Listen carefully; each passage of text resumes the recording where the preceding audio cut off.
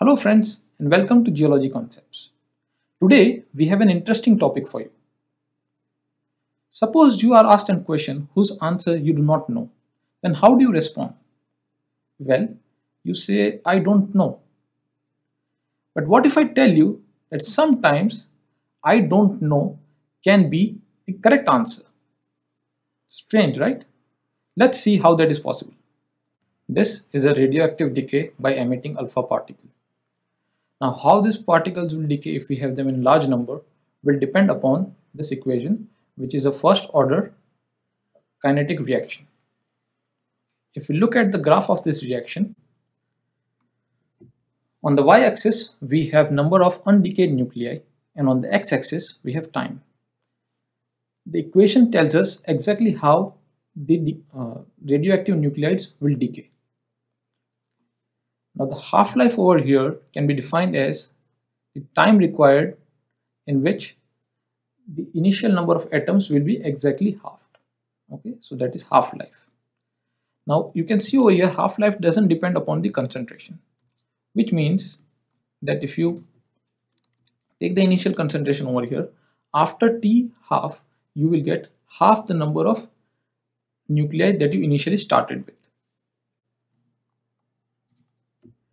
What we see over here is that the half-life doesn't depend upon the initial concentration. So if I ask you the question, if I begin with 10 radioactive nuclei and if I look after half-life, how many of them will decay? Now an obvious answer that will occur to most of you will be that 5 of them will decay and 5 of them will remain undecayed.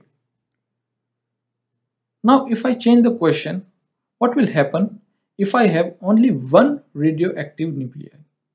What will happen to it after half-life? Will it decay or will it remain undecayed?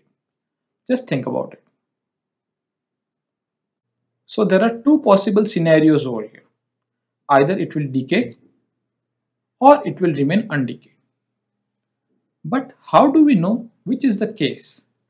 We'll take a simple analogy. Let's say if I flip a coin, it will either land head or it may land tail. Okay. So there are two possible scenarios over here. It is either head or either it is tail. But can you tell whether it will land head or will it land tail? Well, for that you will have to do an experiment. Let's say if you flip a coin once and you note down the result. Okay, so you are getting head 0 and tail 1 because you flipped it once and you got tail. So now if you talk about the ratio of head is to tail percentage, you will get 0 is to 100. If you repeat this experiment 10 times, then let's say in that experiment you get 3 heads and 7 tail. So head is to tail ratio is 30 is to 70. If you repeat this experiment further with 100 coins, let's say you may get 56 and you may get 44. So the head is to tail ratio is 56 is to 44.